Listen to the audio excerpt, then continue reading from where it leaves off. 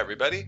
Welcome to this part. I'm not sure, I haven't rendered these out yet, so I'm not sure which part it is. Well, welcome to the next part.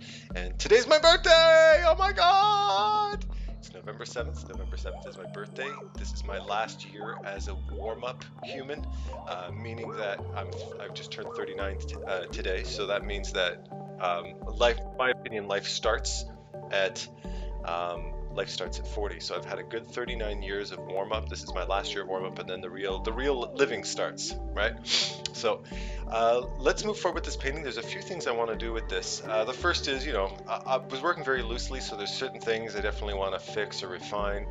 I also want to add a few little story elements to this piece. And the whole idea behind this was to make I was thinking about this timekeeper, right?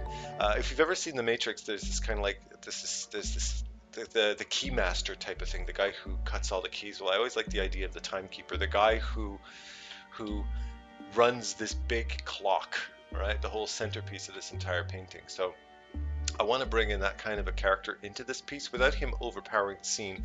I don't want to take away from the grandeur of this scene, but I want to bring the humanoid quote unquote element into the scene and add that extra bit of narrative and personalize it a little bit more, because as it is right now, it's just kind of a very loose environment painting, right? So I want to push that concept a little bit further. So I'm going to keep these buggers here on another layer. Here's my color adjustments. Actually, you know what? Screw it. I'll just flatten it. So I'm just going to do a little bit of refining here because there's a few things here that are just kind of getting on my nerves. But I'm keeping my brush stroke still very loose, very fast. I want to keep that energy of the brush stroke. I'm deliberately making it look really roughed up and edgy and dirty. I want to make it look really dirty and slapped in there. The whole idea behind I try to, whenever it comes to narrative or style or whatever the case might be, I like to paint the way it feels to be in this particular situation, or paint the way this character feels, right? I'm not, this is a real work and practice in experimentation. I'm throwing myself a curveball and trying something different, and I find this is very often one of the best ways to grow artistically, right? This little kind of like peninsula thing isn't doing anything. Or peninsula, it's not the right term. Kind of like cliff thing sticking out. It's kind of bugging me. This whole structure is kind of just, sometimes you got to tighten up just a little bit because there's certain details that just don't seem to work. They're just kind of being a little bit too loose and crazy with it, and it's not really making a whole lot of sense, and adding a little bit of structure can go a long way sometimes. Just a little bit. It doesn't mean you have to throw it in everywhere, but just to add that little bit of structure to say, that this is a real place. It's not just a bunch of random brush strokes, but you keep your main attention, your main focus and detail in that area of focus. And this is very much how concept artistry works. When you're concepting anything for a game or for film or anything like that, when it comes to concept work, I described that in my Sapphire Statuette tutorial a long time ago, it's important to make the distinction between what concept artwork actually is. The word concept art kind of gets thrown around a lot. It's kind of become the kind of a generic term to mean digital painter or all these things. And in fact, to be a concept artist is a very specific thing in the industry. It's not just, you're not just an artist, although a lot of people call it that. Even studios call it that way sometimes. But one of the things that I very often encourage people to do, is something I do myself regularly, is I read the job description. I know that sounds kind of like, well, we all hope you're reading the job description before you post something. No, because very often they'll say, like, looking for a concept artist, and employers often, very often it's the HR department that take care of posting these things on behalf of the studio, and they really don't understand the process or what's what. They don't necessarily understand the specifics. unless they consult with the director or some of the artists in the team. And you know how many times I've checked out job postings and they say they're looking for a concept artist or an environment artist, and then you look and they're looking for a 3D modeler, or they're looking for somebody who does ZBrush, or you know what I mean? Or they're saying they're looking for a concept artist. In fact, they're looking for a designer. There's the distinction isn't always there, so it's important to um, check out that stuff and make sure, try to figure out exactly what it is they're looking for. And sometimes even, I mean, not all the time, but it can happen that sometimes the fact that a studio doesn't necessarily understand the difference between one type of artist's work or another can tell you a little bit about the studio too. You know, how heavily involved they are with artists and stuff like that, because that does make a difference when it comes to your work. If you're working for a studio and they're saying we're looking for an illustrator, when in fact they're looking for a web designer, you know, probably tells you that they don't work with artists very much and probably don't understand how, you know, that kind of lack of knowledge of the artistic process can also reflect in salaries. It can reflect in, you know, how artists are regarded, how understanding they are about the artistic process, you know, their patience. I mean, you have no idea how many clients I've had that didn't necessarily understand the whole process and sometimes weren't even willing to learn, you know. They're just like, you know, I expect you to do it in this amount of time. You know, I expect you to do a 40-page book in 3 days, and I expect you to get paid. I expect to pay you uh, a ridiculously horrible amount of money for it, and that to me is kind of like, well, thank you, sir, you know, or ma'am. You know, thank you. Have a good day. Unfortunately, I have other stuff to do. You know, you gotta look out for that. You gotta look out for yourself. Remember, you do have a living to make here. You know? It's actually, come to think of it, it makes me think about, you know, a lot of artists out there, a lot of professional artists that you see that put out YouTube videos, or professionals or more beginners, you know, anybody who's got a little bit of courage to put themselves out there. You got to show these guys some respect, you know, because for any artist to put themselves out there, it's even me painting for you, you know, even me doing this painting for you. I know that I'm being watched. I know my artwork's being watched. I know, you know, I'm conscious of that stuff. Otherwise, I'd be kind of brain dead, right? But when there's an artist that goes, very often the online community can be a little cruel. And I remember there was a video I saw of this kid who had put out, young guy. You could tell by the sound of his voice he was probably, you know, 13 or something like that, or he was a young kid, and he'd put out some YouTube videos of himself drawing like that and stuff. And I thought, you know, for his age, for starters, being a dad of three, I know what 13-year-olds are generally capable of pulling off artistically. And it was pretty bloody impressive. I'm sitting there going, man, if this kid keeps practicing, he's going to be drawing circles around the pros. You know, he's going to be, if he keeps doing that, man, he's got a good future ahead of him. But then I read some of the posts and they're like, "You suck. You know what? Don't waste my time with your stupid videos." I'm sitting there going, "Dang, man, seriously? This is a kid. Don't don't don't trash this kid's dreams when he hasn't even he hasn't even really given it a start yet. You know, the fact that he's willing and capable of doing that is a sign that this kid's got the balls it takes to be a professional. You know, he's willing to put himself out there and all that stuff. So, you know, I left a comment in this in the kid's video saying, you know, this kid knows what he's doing, and this is coming from a professional. So STFU. Yeah, I didn't say that, but I figured there's probably other kids listening. You know what I'm saying? Just adding a few little details and stuff like that. It's funny. I'm better at detailing when I'm talking in a video because I'm kind of half concentrated, and that's actually kind of cool. It's actually kind of a good practice. You know, even if you don't want to post your videos on YouTube or make them public and stuff like that, actually just recording your painting process and narrating what you're doing actually it does two things. It helps you think, and it puts you into a bit of a meditative state. You'll notice probably when I'm creating and more conscious about what I'm working on, I might get a little quieter because my brain's kind of going into creation mode, so it requires a little bit more juice to pull it off. But when I'm just detailing and stuff like this, um, I can really it's more meditative, so I can just kind of chill out. And while I'm talking, it's forcing me to half think about my work. Kind of my brain is sharing the workload between talking and painting, and that's actually good because it keeps you loose. It keeps you from getting too caught up in your work and caught up in fine details, and you just kind of noodle around. And noodling is a good thing sometimes. It's not always a bad thing. A lot of this painting is a lot of noodling, as you can tell, just by the way I've been painting it. But yeah, if somebody, you got to realize, man, you got to imagine yourself putting yourself out there and making a video, you know, and I'm not just talking about kids. I'm talking about professionals too.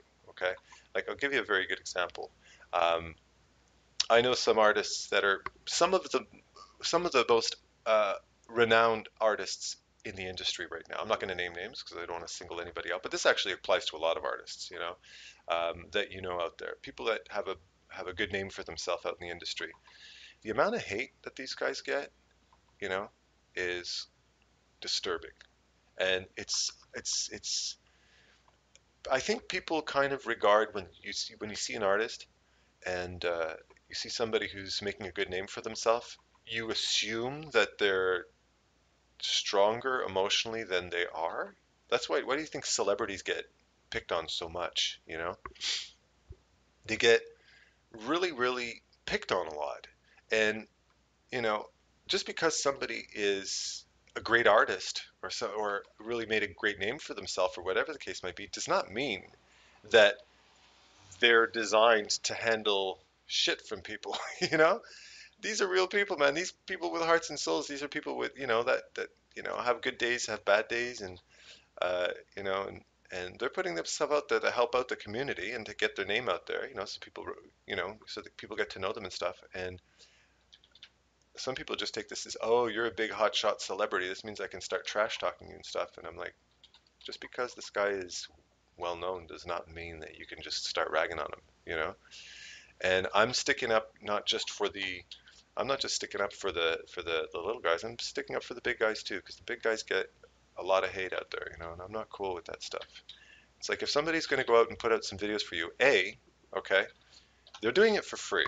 Okay, they're going out and doing this stuff for free to help you. They're going out and providing you with a lot of excellent information, whether it's something you can use in your work or not. They're going out of their way to give you to entertain you, to offer you some demonstrations on painting videos to help inspire you. It's not a me thing. When I produce videos for you guys, I'm not doing it to say, hey, look how great I am. I'm doing it because I love to share stuff. I'm doing it because, you know, to me, one of my greatest inspirations, um, being an artist was, and something I still do to this day constantly, is to watch and listen to the videos of other artists. And an artist, and when any artist will go out there and put out a video, that's what I'm listening to when I'm sitting around painting, when I'm not, of course, recording my own stuff. That guy or girl has given me um, some background inspiration or some, very hands-on inspiration and a little bit of company while I'm painting. And that's a gift. And the only possible feeling I can have about that is great to be grateful, you know. And whether I'm like super hyped up about the painting that they produced or not is totally irrelevant to me. I'm just happy that there's something new to watch. There's something new to inspire me, you know. That's how I feel about that, you know. But it's you gotta just because it's kind of the expectation bias. There's a guy I listen to. He does a lot of video game and real life RPG, uh, tabletop RPG commentaries and stuff and tutorials and stuff. His name's Riker, and I've actually found out he's from here in Montreal. Funny enough, but he puts out a lot of videos and stuff like that. And I partially lost my trail of thought here. Totally lost my trail of thought actually, because I started to concentrate and then I was talking about Riker. Why was I talking about Riker? Totally forgot. hopefully it'll come back to me. That's what you get for going off on a tangent all the time. Sometimes that tangent gets away with you. Know what I'm saying? Yeah, I think the bottom line is just be grateful for the gift that people give you, you know. And oh, that's what I was going to say. Uh, Riker was talking. I mentioned biases, different types of biases, and he was actually describing these different types of biases in context of video games, right? And the expectation bias is, well, if everybody else does it, then it must be true. It must be the way things are. And because people expect certain things to turn out a certain way, they have a tendency to uh, believe that something is actually the way it is. Like if you expect a certain, and he was talking about a video game, right? He's talking about if this NPC, if this non-player character in a video game uh, did something for me, and you get confirmation of it, you know, or if somebody keeps telling you, oh, if you do this, it's going to happen. If you do this, it's going to happen. You hear that from enough people, then you start to believe it actually is true, when in fact it's complete nonsense, right? And because, you know, when if you put that in the context of the online community and artists that are putting themselves out for you, um, so, oh, well, the online community, you've heard it for years. It's full of trolls. It's where people go to troll. You know, troll, la, la, la, la, la, la, la. You know, that's people troll. You're always going to get your jerks. It's normal. It's not normal. It's cruel. There's nothing normal about trolling. Trolling is cruelty. It is verbal abuse, and that's all it is. There's no matter what, how you try to candy coat it and make it sound like something nice and make it sound like something common and oh, silly old trolls. It's not silly, man, because some of these people really hurt other people's feelings, and some people really go out of their way to make other people hurt, you know, and that shit to me just ain't cool. So you know what I mean? So you gotta, you know, don't if you're the type of person who if you're the type of person who feels like uh, you know, well, everybody else is doing it, so if I say a bit of shit towards some well-known artist, it's like, yeah, how much damage can I cause to this person because you know they have 1,600 fans and one guy doesn't like their work, then that just means they're a pussy, you know? No, it doesn't mean they're a pussy. It means that they don't like it when you say mean things to them. You know, and you got to ask yourself, do these people really deserve it? Oh, this guy's conceited. Oh, this guy thinks he's a god. You know, that's bullshit. You know, that's bullshit. And you know what? Even if somebody, let's say, if you were to take any celebrity you can think of in the art community or you know in the in the entertainment industry or anything like that, yeah, some of them do have a bit of an ego about them. You know, and some of them are actually assholes. But make the distinction, you know. If somebody's a real jerk, you know, like that whole thing that happened with, Chris Brown and stuff like that, you know, whether it's true or not that he actually abused his girlfriend, you know, then hate on him.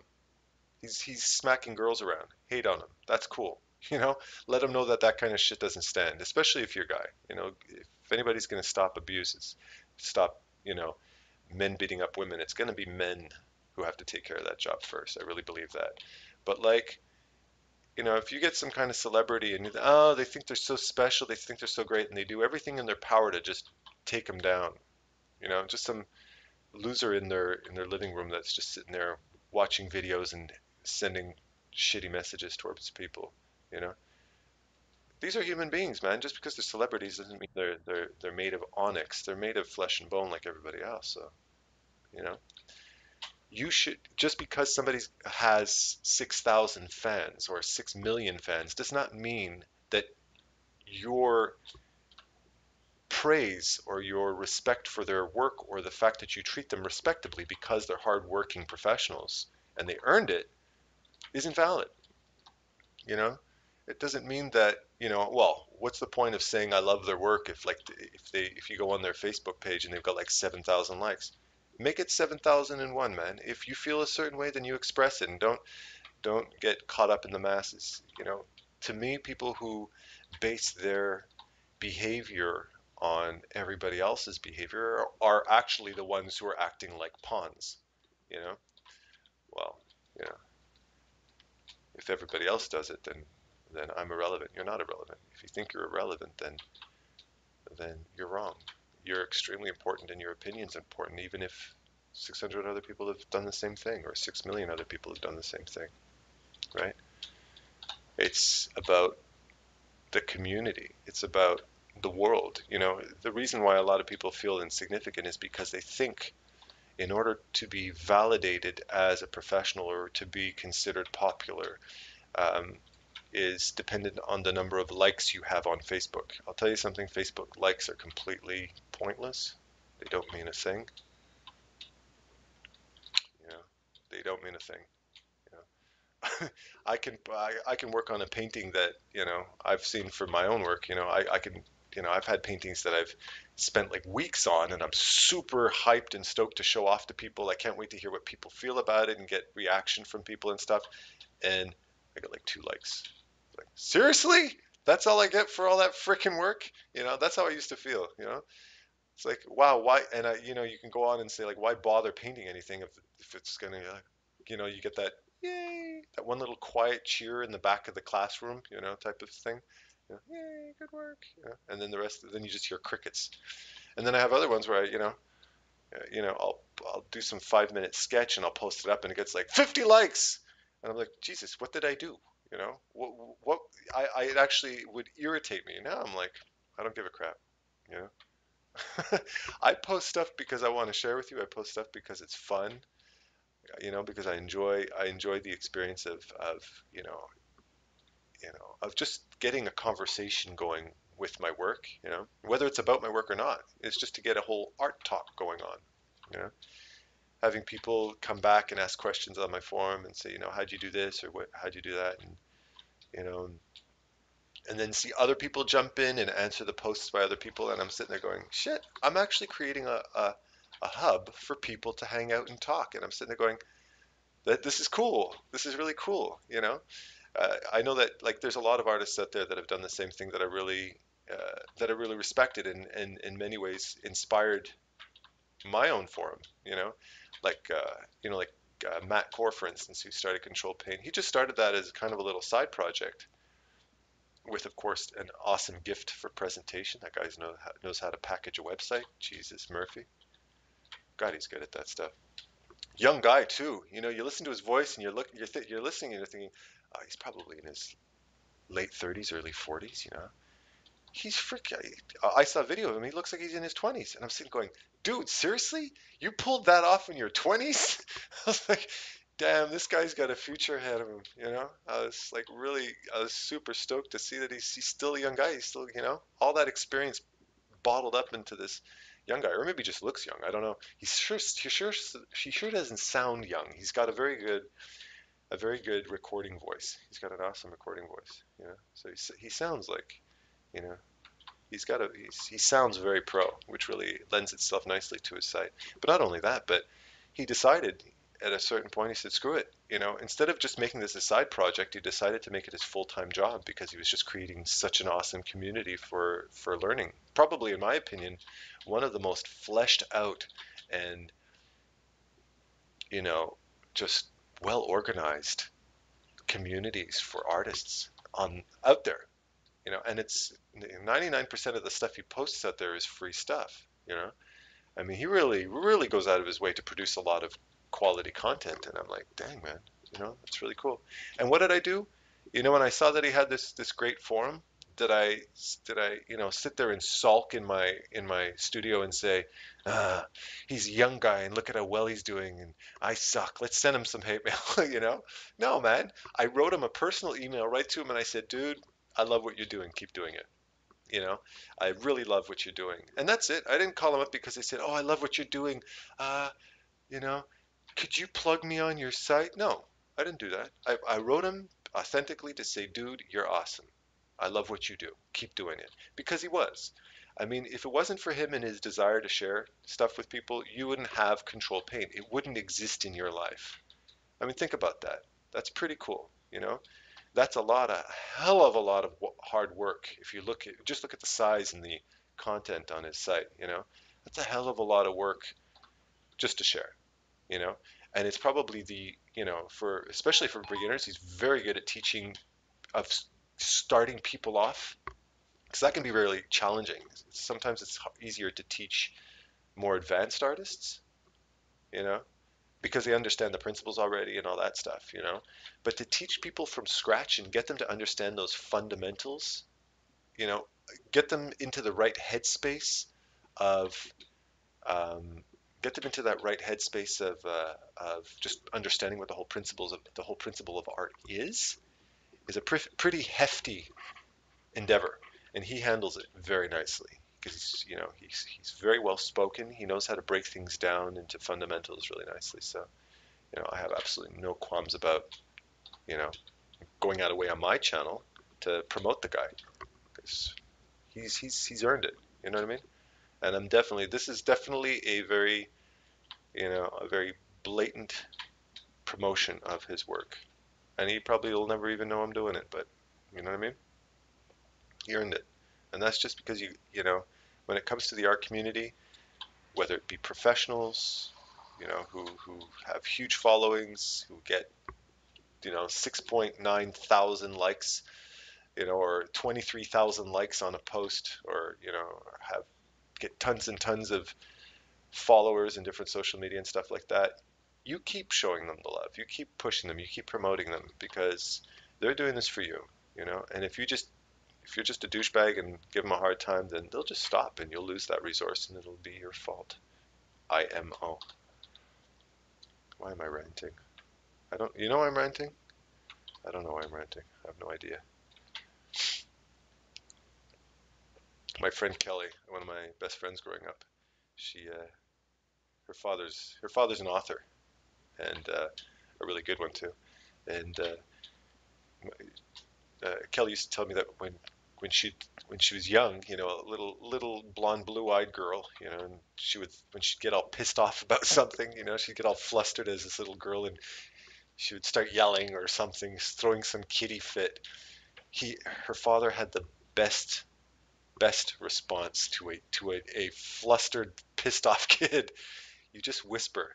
You go, "Why are you yelling?" Because if you yell at them and say, "Quiet," which most parents do. I'm guilty of that sometimes too, especially when your kids are screaming at 2 o'clock in the morning because they want to play. I said, "Go to bed." His response is, "Why are you yelling?" And it's so freaking genius. So I try to do that with my kids. Yeah. But I kind of adopted my mother's attitude with kids. My mother always had a very relaxed attitude with kids, and she, you know, she's a good parent. She had a really you know, kids like her a lot. My kids tend to really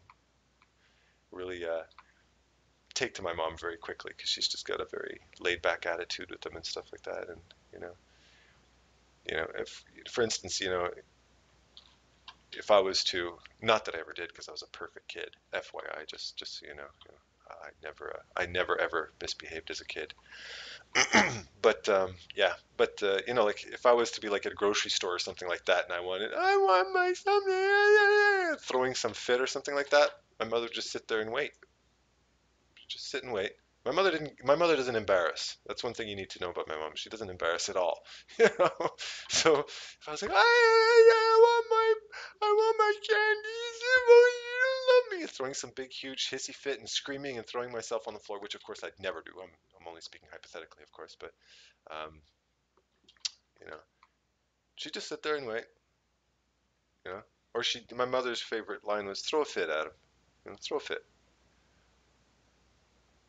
and I would throw a fit, and I would, kick and scream and everything like that, and she'd just sit and wait, and then I'd keep screaming, and then eventually I'd tire her out, and I'd follow her, and she'd reach out her hand, and I'd take her hand, and we'd continue walking down the aisle, and nobody gave a shit, you know. You know. Kids do what kids do sometimes, and if you get all embarrassed and, "Oh, stop that, I can't believe you're doing that, you're being a bad boy," and all this nonsense, they're just going to get more stressed out and act up more, but if you don't feed the flame, then they just tire out and realize, okay, well, this trick doesn't work with mom, so we'll try communicating instead. I remember my daughter Emily, when she was probably around 4 or 5 years old. Emily never threw fits. She just wasn't a fitty type of kid, you know. She didn't generally do that. She would get sad sometimes, get a bit emotional, but she never generally didn't throw fits. She was pretty calm that way. But one day she did. And at the time I was living in this cool kind of like artist loft, really cool place. And it's big open floors and stuff like that, and floor to ceiling windows. The ceilings were like 20 feet up in the air. And yes, in Montreal, as a person who's not filthy rich, you can find great deals for places like that. I was what I was paying, the rent I was paying there was a steal. But in any case, she just decides to throw this fit, and I can't remember why. She was just pissed off about something, and she was testing the water to see how, see what she could get away with daddy, I guess. And I had this old brown rocking chair right in the middle of the floor, and she just started whacking her face on this chair, whack, whack, whack, And the way I was raised, my mother's tactics kind of kicked in.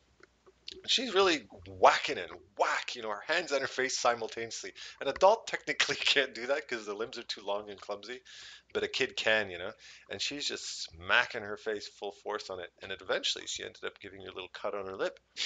She's bleeding, right? So she's got snot and tears and saliva, from and a little bit of blood mixed in with that. So she had a nice little messy lip there. And I looked at she's screaming and she's crying and she's throwing a big fit. And I just waited, sat there and watched her. I sat next to her on the chair, on the floor next to her. When she was done, I said, you hurt your lip?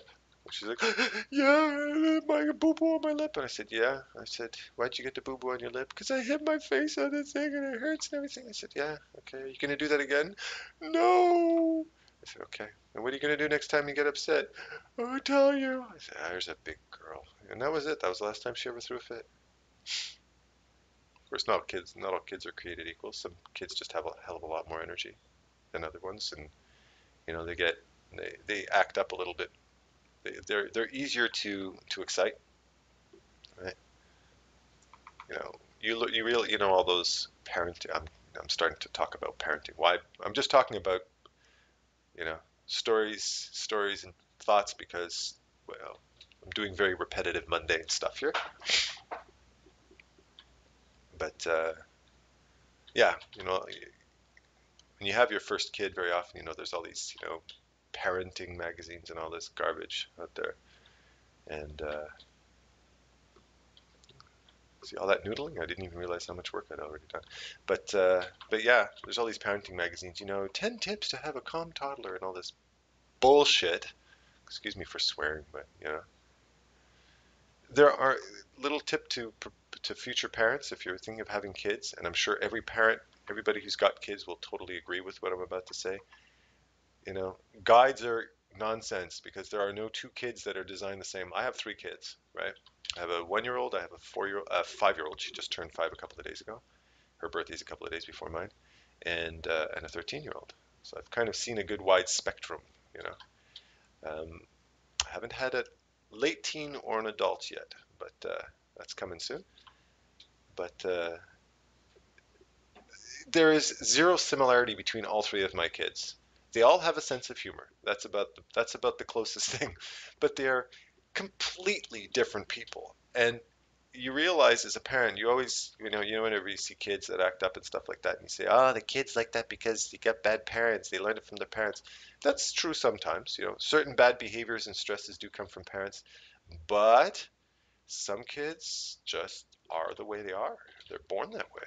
You know, they're born that way. And you can see that from a very early age, the type of personality. Like my son, Lucas, my 1-year-old, he's just pure adrenaline. Climbing on everything, he's just everything he does is fast. Even the way he was born was fast. He came out like we almost didn't make it to the hospital, came out so fast, type of thing. My wife almost gave birth to him in the car. Don't know if I've ever told that story before, but that was pretty epic. But he's just climbing, running, getting into everything. That's my son. Chloe is super smart and super cunning She can outwit any adult, no problem. I got to take the whites down here a little bit. I think that's a little bit too hypercharged. Um, but she's witty as hell, this girl. You know, like I have some serious competition with this little one, big time. No, that's not gonna work. Um, she's just extremely witty, and she can hold her own in an argument. Like, she's not adult. That didn't change anything, did it? I'll take a, just take a brush over it then. Sometimes she'd act up, or she was doing something, or she wasn't listening, or whatever the case might be, and I'd snap at her and I said, knock that off.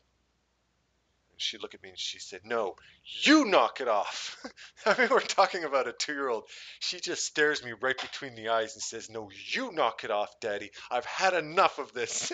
And what do you do as a parent when you go like, damn, she just like, I just sat there kind of like a little kid going, oh, I'm sorry. you know, I wasn't expecting that response.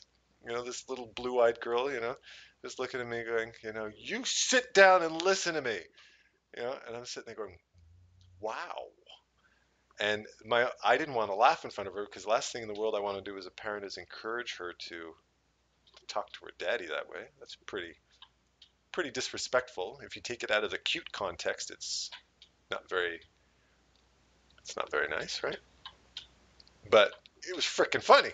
So this little thing looking at me, basically telling dad what it's going to be. This is how it's going to be, dad. And I had to turn around to laugh because I couldn't hold it back. It was the funniest thing I'd ever heard her do, and she does stuff like this all the time. I remember the other day I was putting her to bed, and she putting her down to bed, and she likes it. Like I always read her a story every night, when I put her to bed and stuff. And one night it was just too late. We were up too late and stuff like that. And I said, no, Pumpkin, we can't. There's no story tonight.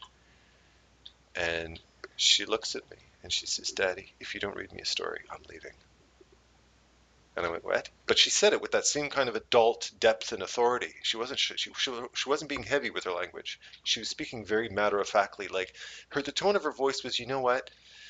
I think I've had enough of you. you know, Again, this is at the time she was 4 when she said this. Now she just turned 5. But like I said, because I repeat myself a lot. But she just looks at me with this utmost authority and says, "You know what, Daddy? If you don't read me a story, I'm leaving. I've really had enough of this type of tone with me." And I just looked at her and I started to laugh. Like I can't believe the shit that comes out of this girl's mouth. Out of the mouth of babes, as they say. It's just a total riot. Yeah. And then I have Emily, who's, in terms of sense of humor, is probably the closest to me because she's got that silliness about her. She to me, she's an artist in denial. She sees how hard it can be to be an artist sometimes, and make a living and all that kind of stuff. She says, "I don't want to be an artist." It's like, yeah, but you're just pretty damn good at it. But whatever, she can be whatever she wants when she gets older. But we have that. You know, we have that kind of silly humor side of us. That's very, in terms of sense of humor, we're very similar in that sense. Yeah, it's starting to come together. As they say in French, c'est beau. That means that's nice. Right. Now, if I've learned anything from my earlier videos, I'm not going to let this video run on for too long. I'm going to keep them in. I mean, you're not going to see the transitions, but there might be little pops in the middle of the video because if I record over 40 minutes, then it lags the crap out of my system, and sometimes it can cause problems with Camtasia. So, yeah, when you count to 3, we'll be starting a new part. All right, so here we are. Back to the next part. I was actually thinking inspiration. Um, uh, Kind of what fueled my inspiration for this type of piece, this kind of approach. And it's actually, inspiration doesn't necessarily have to come from one particular source. It can come from any sources. Remember, as you paint, your own voice is coming up, but at the same time, there's very often artists you're going to be drawn to, right? A type of works you're going to be attracted to and stuff like that. And I can flatten that stuff. It's looking better. Um, and if I'm trying to, I was trying to think during the break, or at least my break, not your break, but I was trying to think during the break, uh, what type of artists contributed, or what kind of works or games or whatever it was that kind of contributed to being inspired to paint something like this. And there's a few things actually when I thought about it. Not the first thing is actually a game that my myself and my daughter Emily love. Um, not only in terms of just the fun gameplay, but just the beautiful artistry of this game, and very unique. And it's not a mainstream game either.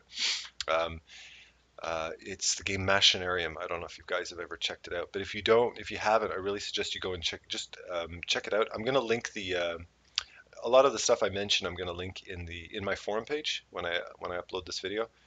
Um, but Machinarium is it's a game both. It's now for mobile as well. They have it for the iPhone as well. But it was originally a PC game, and it was put together just by a few guys. I can't remember where from. I actually contacted them at one point. I never heard back from them, probably because they didn't understand what I wrote them.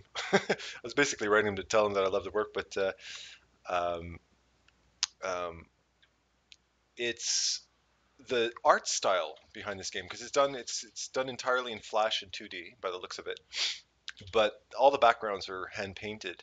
And there were a few. I think there was actually, if you check it out on YouTube, like Art of Machinarium or whatever like that. I think I remember. If I find it, I'll post it on my forum. It was uh, like just guy kind of showing a quick demo of the different backgrounds they had painted, the artists who had painted it and stuff like that. And it's very unique. It's very steampunk for starters. Um, in terms of if you were to think about atmosphere and grit that I'm painting here, it's very inspired by that.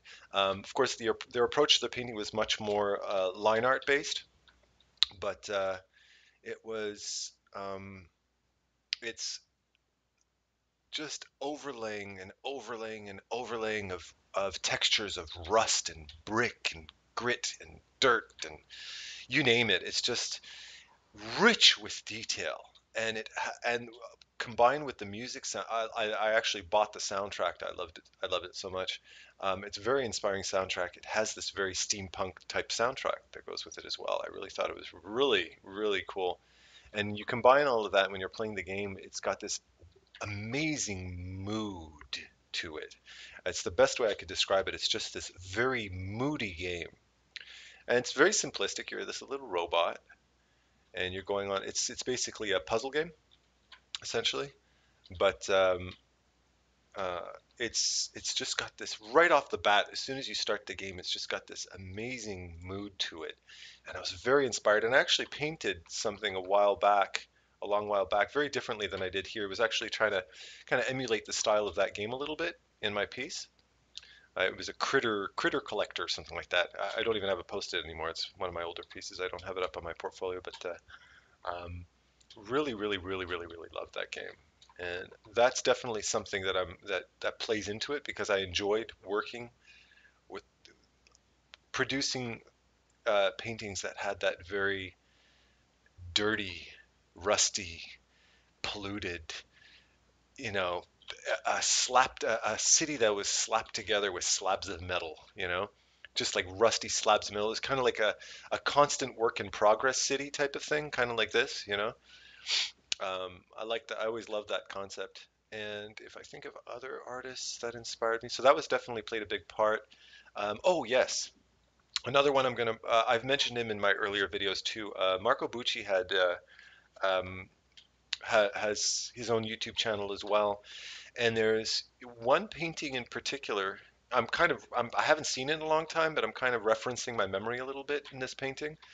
I'm sure when I look at the actual painting itself, it's going to look quite different than this, but uh, it was a painting that kind of when you saw the beginning of this painting, how the whole thing started, It's very much inspired by what I remember of his work, and it was very loose. And I there was kind of a mantra I kept playing in my head while I was painting it out.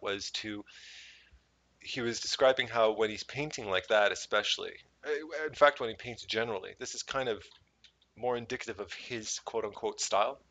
Um, is He would um, keep himself in the quote unquote block in phase.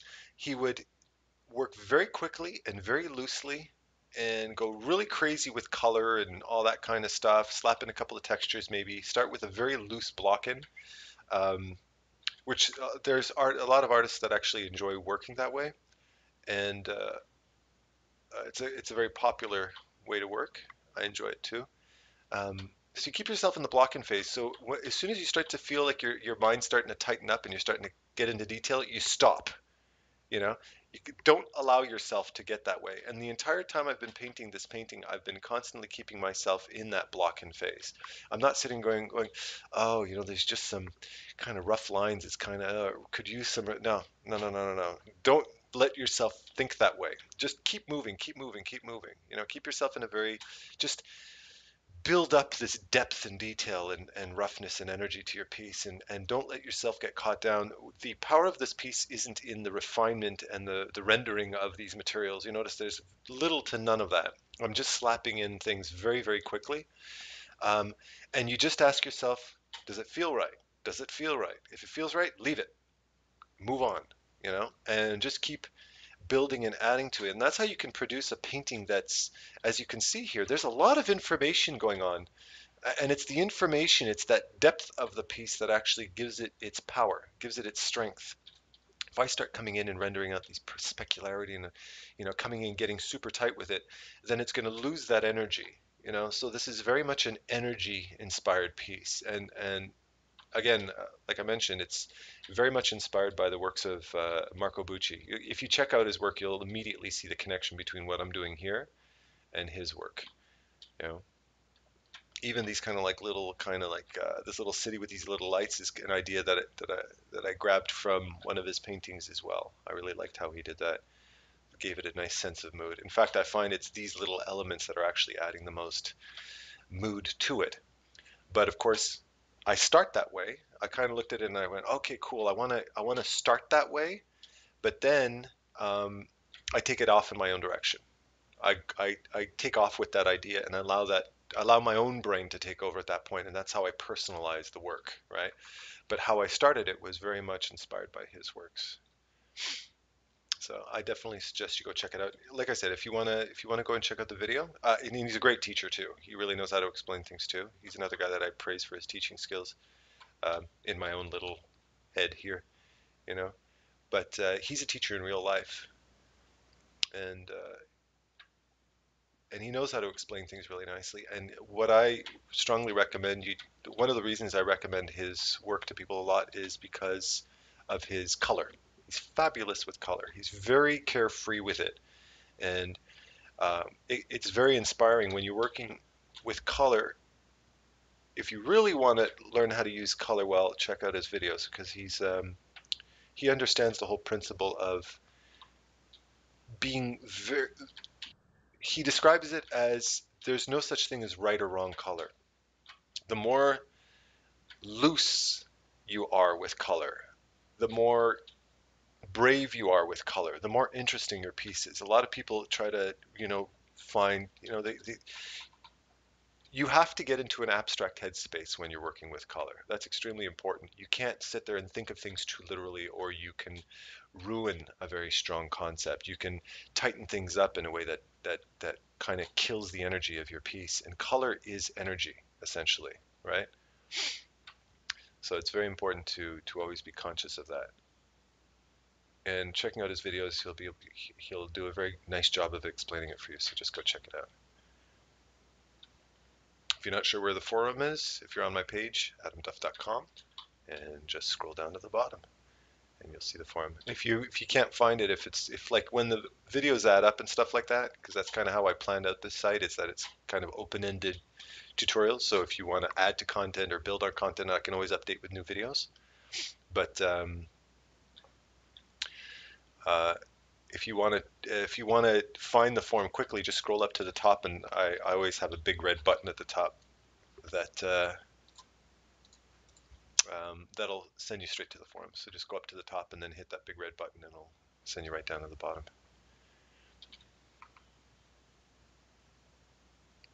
Every now and then, my keyboard shortcuts just stop working, and I learned through this was a problem that originally that threw me off for a long time. You know, like I would sit there, like I remember the first time this happened to me. All of a sudden, my keyboard shortcuts just didn't work. I would try to change my brush size, and it wouldn't work. It's like, what the hell? And I spent like half a day trying to figure out what the hell it was. And you go on forums, of course, half the forums out there, you know, you tell them, you read the forum post, and it says, yeah, my brushes aren't just stopped working and everything, and blah blah blah. And then you get one guy and says, well, one troll's gonna come on and say, well, learn how to use Photoshop. You know, if you can't, if you don't know how to change your brush size, you probably shouldn't be on Photoshop. And then, of course, the technicians come on, and they're no help either because they say, "Give me the specs. What are the tech specs of your computer?" So you have to go out and send them your tech specs, and then you have to wait 3 days to get a response from them, type of idea. So I'm not big on forums when it comes to learning stuff. And I figured out what the problem was. Is that uh, I work and live in Montreal, so I have a bilingual keyboard. I can flip it back and forth between French and English. And anybody who has a keyboard, if you write in more than one language and you have more than one language set up for your keyboard, I don't know what it is that I keep doing, but I've been doing this for years. But some button combination will flip my keyboard from English to French, and all of a sudden my keyboard shortcuts don't respond, and I would get so frustrated. Now now I know from experience, if every once in a while, it happens about 3 or 4 times during a painting, my keyboard shortcuts just stop working. I just look over at my action bar, switch it back over to English, and then everything's fine again. But man, was that a frustration when it first happened to me. Jesus, I couldn't figure it out. Yeah. Of course, I was on forums and trying to figure it out, and it was just a big headache. And of course, the forums were sending me in 2,000 different directions, and I was ready to reinstall my operating system, for God's sakes, 'cause I thought I had some kind of virus. It wasn't that at all. It's just my language setting. It was just switching a button from English from French to English, and then it was all fixed. So if you ever run into that problem, first ask yourself, do you have a Russian English keyboard? Do you have a French English keyboard? Do you have a German English keyboard? If you write anybody, because now in the online community, a lot of you guys watching it are probably from a different country, speak a different language. Maybe you're from Brazil or from Spain or from Africa. You never know. There's a lot of people that check this stuff out. So it could be you have a bilingual keyboard, or a trilingual keyboard. Ooh, that would be hell, wouldn't it? Oh gosh, the thought of that just scares me.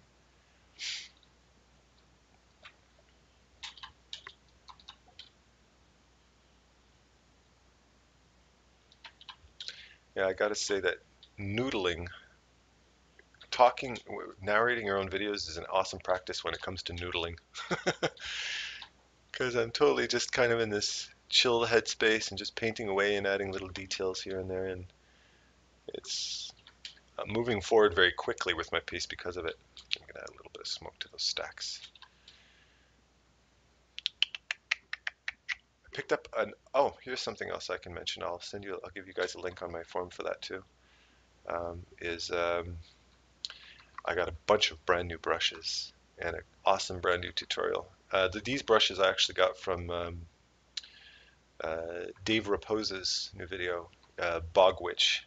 It's really good. It's worth checking out.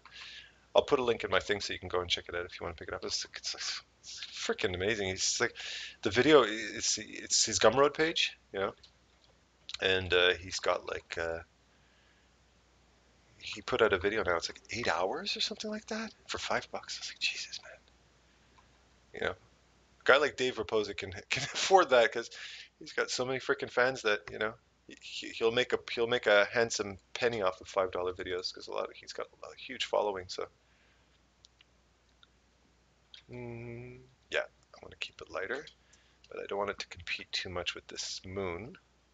So I am going to move my moon over, my little baby moon.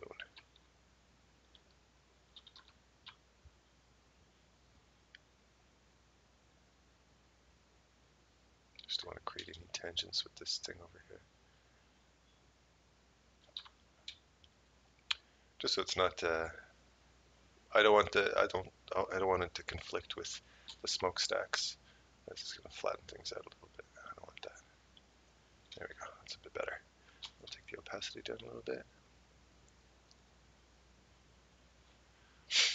Yeah, but he with Dave Rapose's video, with his bog witch videos, he also has a brush set, and there's a lot of good brushes. I mean, I've been collecting brushes for such a long time, and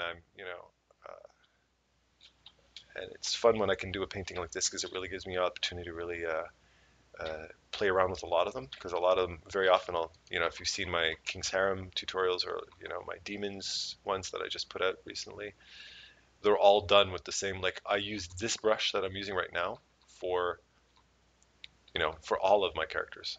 I used it I very often pick one brush that has a certain type of feel and texture to it, and I'll use that one brush for the entire thing. King's Harem, I had one brush that I loved for that thing, and I did an entire 6-month painting using one brush. Everything. Everything you see was all one brush. But in this particular case, I made a deliberate point of playing with lots of brushes, just nerding out and having fun with them. So we need a few more little smokestacks here. But I don't want to see, like, if I'm thinking just in terms of composition, I wouldn't add smoke to these pipes coming out here in the back. Why? Because I would have an overlap with these two, and it creates a little bit too much congestion. So I might add a little bit of smoke here, have some smoke coming out of these guys over here, because I could use that visual information, right, in this area. But here I don't want to over congest it. There's a little bit too much, so I want to keep if I'm thinking of my painting in terms of silhouette, right, I've got a nice silhouette going on here. But if I start packing in too much, I'm going to start cross-hatching all my silhouette. I'm going to cross-hatch my silhouette, and that kills the clarity of it. I want to be able I want it to read from a distance, right? So it's important. You always want it to read from a distance. So here, this area could use a little bit more attention, but this area is starting to feel pretty, I'm comfortable with the amount of information there. I don't want to push it too much further, so I'm going to add a little bit of smoke to these areas too. This is a new smoke brush I got. It was a standard smoke brush I was using for a little while. And if you think about smoke, how smoke behaves, right? Um, it generally, it's thicker and more billowy at the beginning, and then it softens and kind of the particles disperse as they travel away, right? The air, they kind of get blown around and stuff like that. So I'm not just going to create a perfect smokestack like this. That's more like cigarette smoke because cigarette smoke doesn't travel that far, right? But here, you notice as I travel further, I start very tight with a little tight brush, and then I fan it out and make it lighter, and my touch gets a little bit lighter as I travel out. So whenever you're painting smoke or stuff like that, any kind of atmospheric effect, be it fog or smoke or any of these things, you have to think about the properties and behavior of these different types of particles.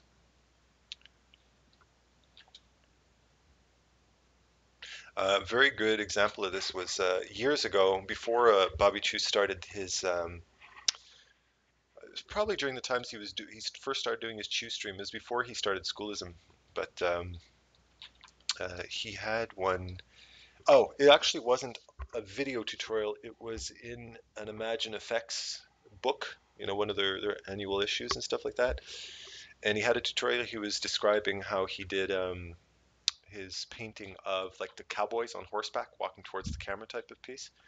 I love that piece. And he was describing, he was in it, in the article that came with it, he was describing uh, how to take, whenever you're painting any kind of atmospheric effect, you always have to think of the properties. Like a heavy, humid fog, there's more weight to it, so it'll have more of a tendency to billow and sit heavy on the ground, and it'll have a tendency to kind of disperse. Here, you see I'm creating a bit of a tangent here, so I'm going to take my airbrush and kind of clean it. Oh, All right. When my phone rang, it was my sister calling me to wish me a happy birthday. My crazy sister. She's a bit of a nut, but that was pretty cool. So I said, I'll screw it. I'm already at the hour mark, so I might as well just start a new video at that point. So welcome to the next part something, because I'm not keeping track. Yeah, so where are we? Now I'm just trying to, what I'm also doing, just to give you an idea of where my headspace is in terms of this, I am thinking about detail, making this an exciting piece of artwork where there's a lot of stuff to check out and enjoy.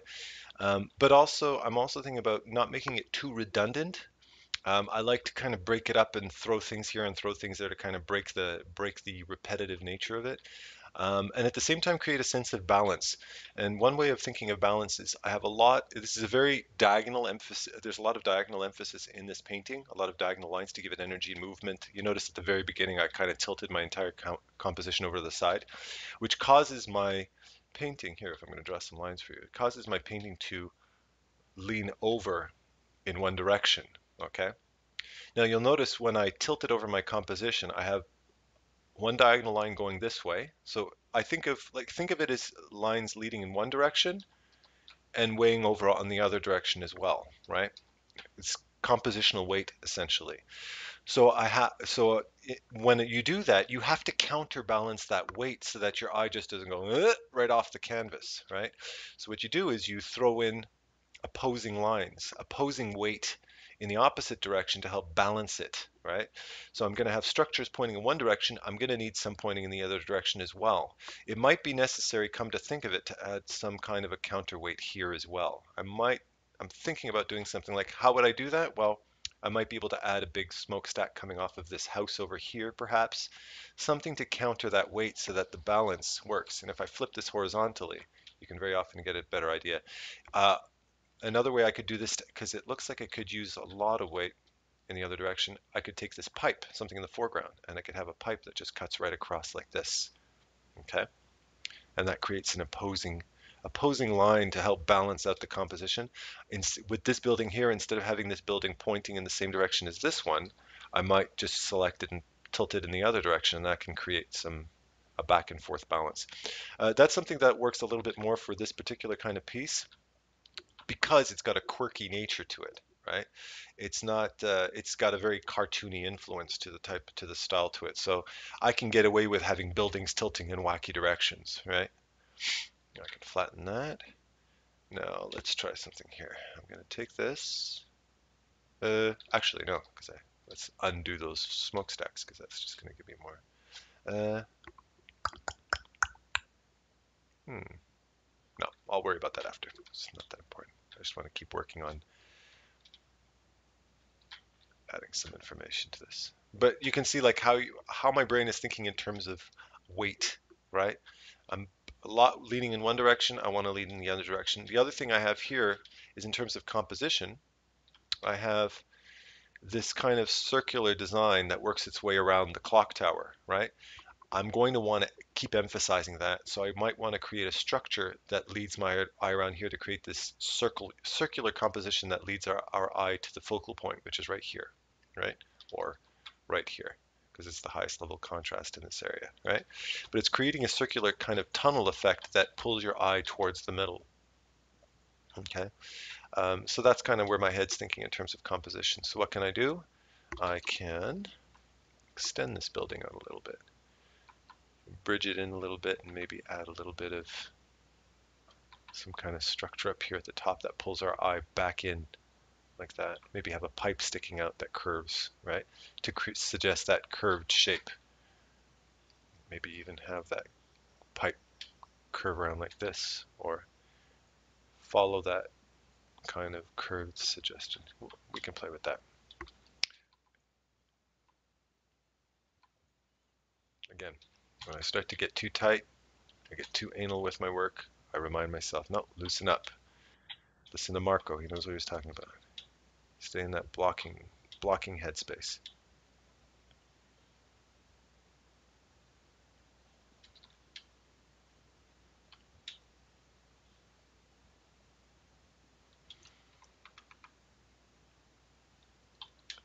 It's very liberating working this way.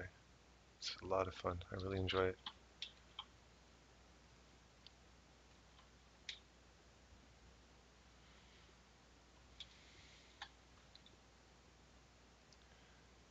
Yeah, I've said it before, but I'll say it again.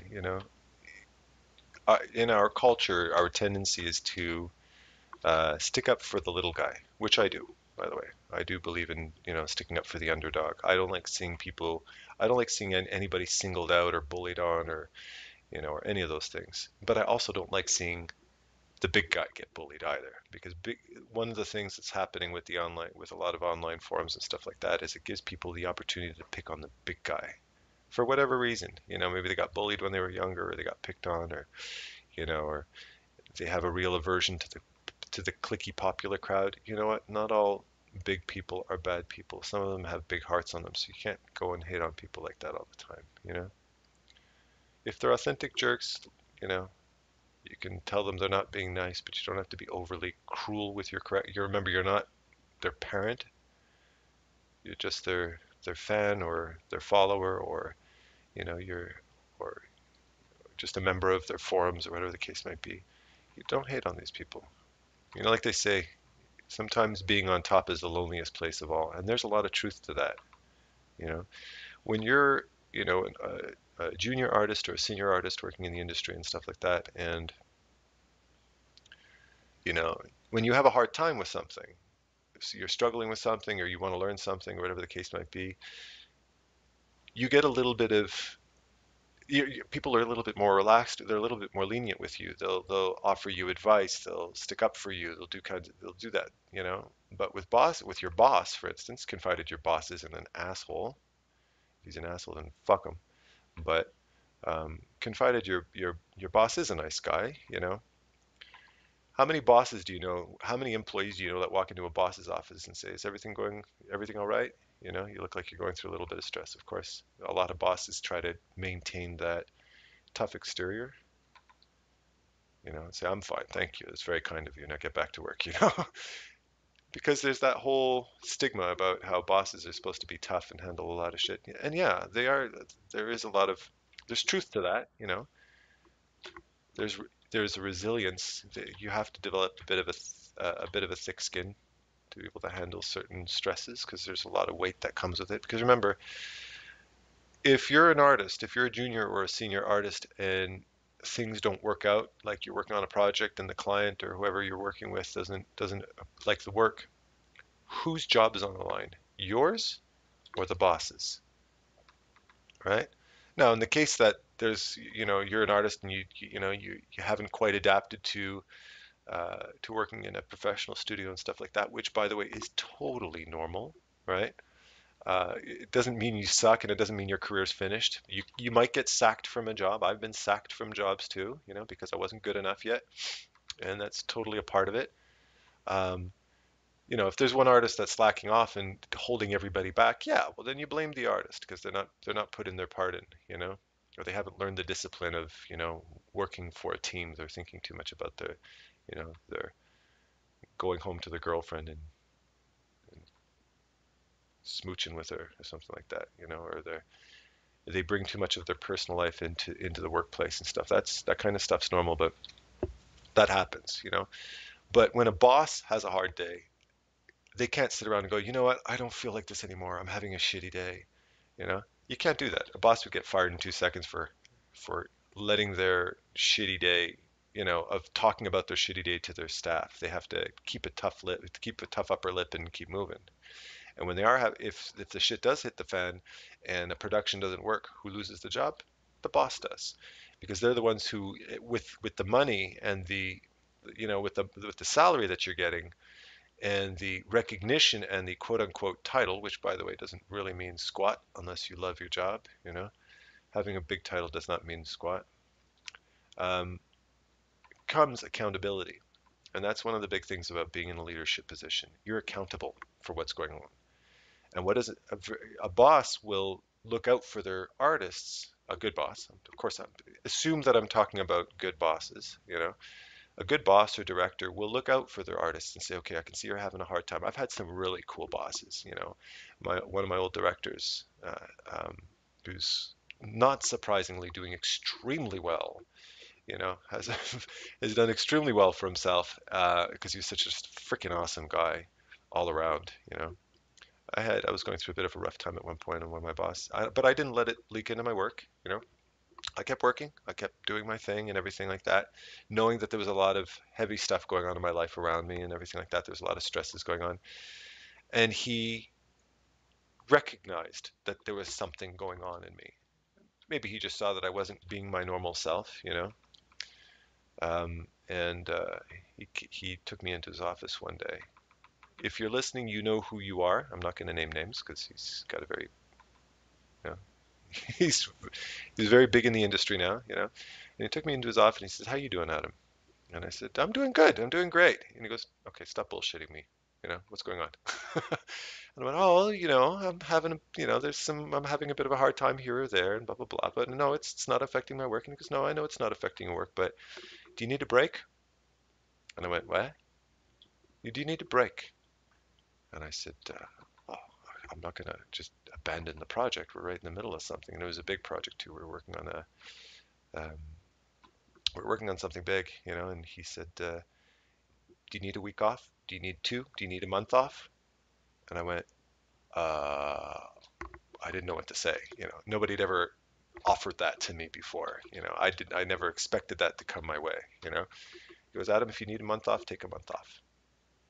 And I said, "Well, I'll tell you what.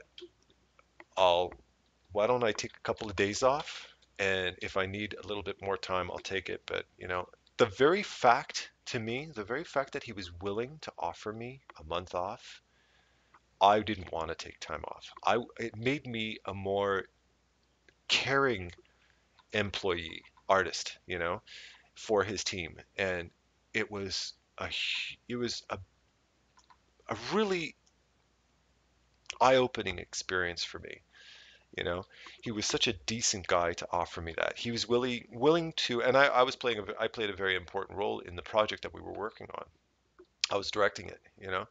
And I said, "Seriously, man, if you're willing to do something like that for me, um, even though it's not affecting our work, I could understand. It would make sense if he could see that I was just burning out and freaking out and all that kind of stuff, and the quality of my work suffered. My quality of my work wasn't suffering at all. I'm good at disconnecting, professional disconnection, professional disassociation. I'm good at that. You learn to after time.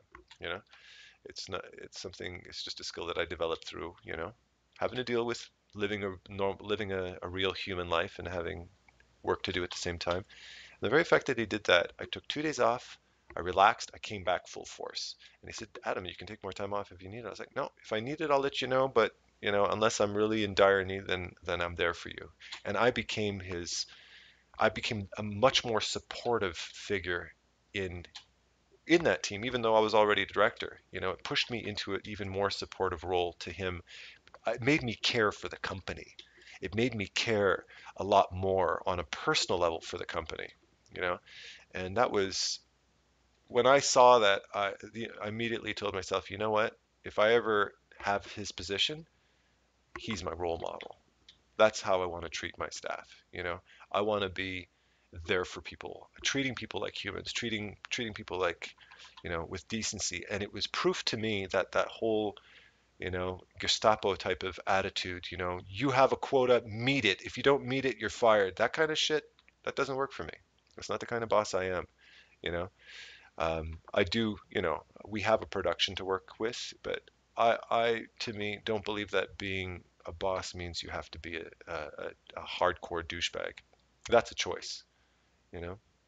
Some people work well with hardcore douchebags because they need somebody to give them a little extra kick in the pants whenever they need to get the job done. That's cool. Not me, you know. And I really respect that type of an environment. And needless to say, the company that he's running right now, um, is doing extremely well. And, you know, I'm so freaking happy for him. Now, he's a big guy. He's a high roller, this guy. He's pretty much on top when it comes to hierarchy in a company, in a very, very reputable company. And I care for him personally. I don't care for him as, yeah, he's a good boss. No, he's a good guy.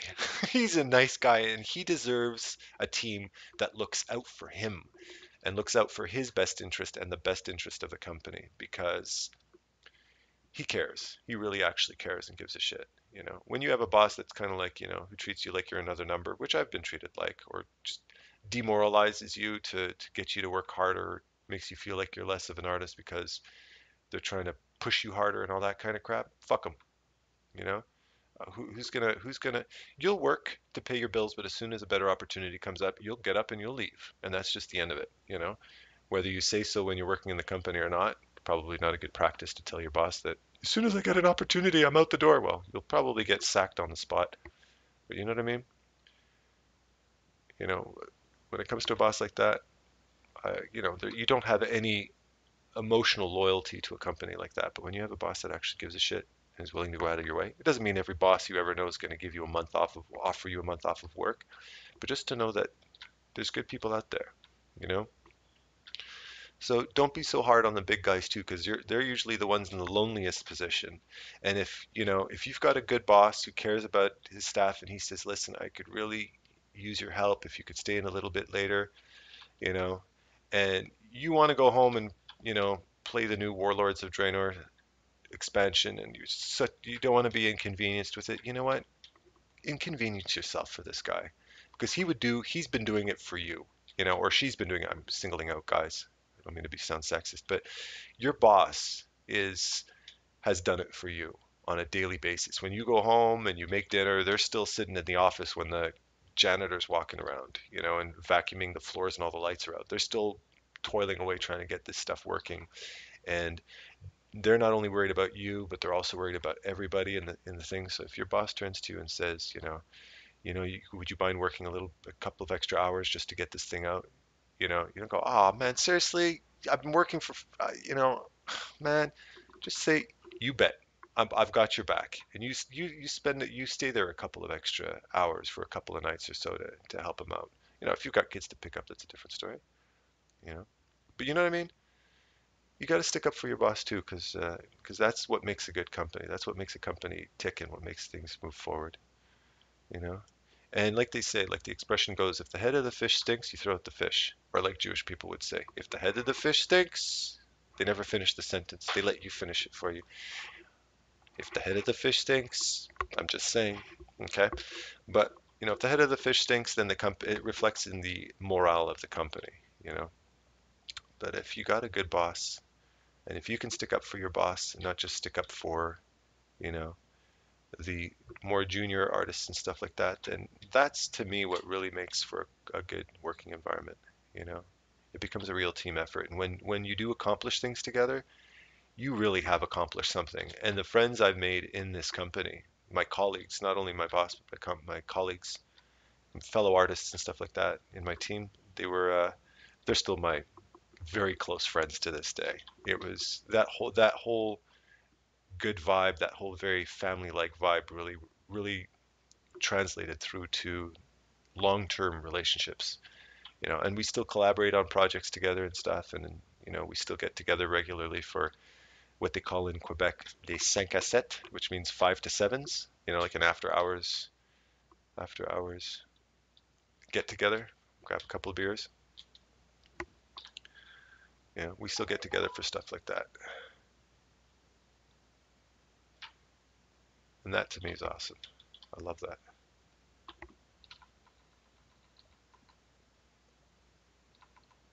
A lot of people, like very often people are attracted to larger companies, right? They think a bigger company, the better. No, that's not true at all. You know, popularity of a company, how the type of projects they've done does not necessarily mean that the company is a good company to work for. The novelty of a big company wears off. There's certain big companies that are fantastic and they treat their employees like gold. But there's other ones that treat their employees like absolute garbage, and you really are treated like another number. You're employee 72258, and you can feel that. Bigger company doesn't mean better. In fact, some of my best jobs that I enjoyed were for small companies, little tight teams, because one of the big advantages, something to consider in your career as well, one of the big advantages for working for a smaller studio, very often, is the fact that you have more to contribute to the company, right?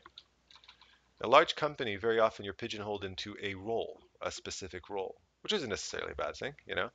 And generally, large companies do pay better. They pay a little bit better. Actually, no, that light's coming from the wrong direction, um, which is something to take into account, you know.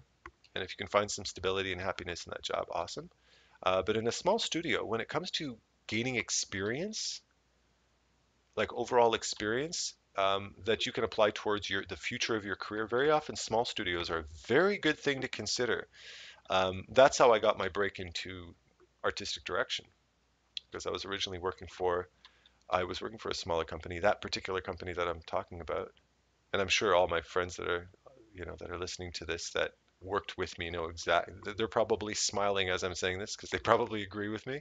Yeah, but you know, I started off as a senior artist, and then got quickly bumped up into a director position, and it was that chance that gave me the opportunity to learn how to direct. And from there, I moved on to directing for larger companies and doing other things. But a lot of opportunity can be found in smaller companies, and you also forge relationships very often that are um, very long term. You know, like relationships that are very close, because you weren't just the guy who had to deal with the shit that was dealt with you. You were part of it. Like when we'd have meetings, we'd have, you know, my friend Jimmy likes to coin the expression "bitch and slurps." You know, we'll get together every now and then, and we'll just sit and bitch about life or talk about whatever. We get into these long conversations about stuff. We do it regularly, and we'd have our weekly bitch and slurps together where people can sit. We sat down and we were close enough where, my the artist that I was directing, they could be very candid and open with me and just say it like it is, respectably, of course. They didn't cross any lines of respect, but it was a really, really pleasant working environment. I really enjoyed that. How's that in terms of value? Let's just do a little value check before I flatten anything. That's good. Yeah, that's fine. That works. Okay, I just want to make sure that moon doesn't cause any conflict. I'm going to add a little bit more contrast to the, I can flatten that. I'm going to add a little bit more contrast to this thing here, to the structure, that circular structure. Just a little bit. Just create a little bit of simultaneous contrast here to help it pop a little bit better.